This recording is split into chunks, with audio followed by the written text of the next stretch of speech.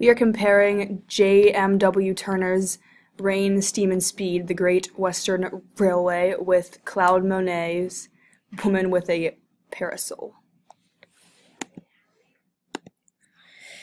This is Rain, Steam, and Speed, the Great Western Railway by J.M.W. Turner.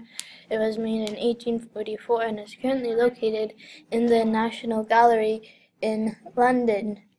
The painting was made during the late Romantic period, which lasted from about 1800 to 1850. The Romantic period was thought of as a response to the Enlightenment, which is thought to have ended late 18th century to early 19th century, where art reflected more classical ideas of rationality and reason. The Romantic period responds to those ideas in a sort of rebellion.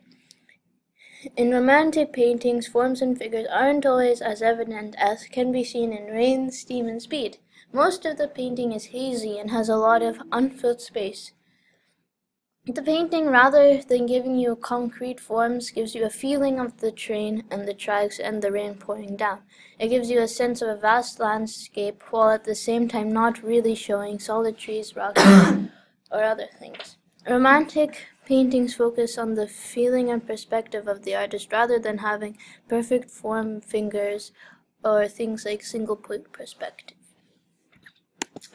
This painting is called Woman with a Parasol by Claude Monet, and it was painted in the year 1875.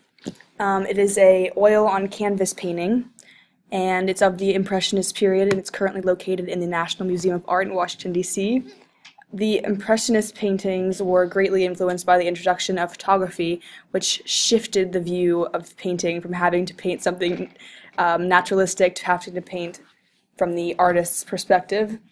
His paintings show the view of the painting, of the angle which you look at the subject as if you were looking up at her.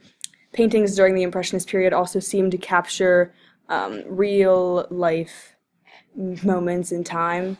The subjects in the paintings during this period were seemingly unaware or unprepared to have been captured at the moment.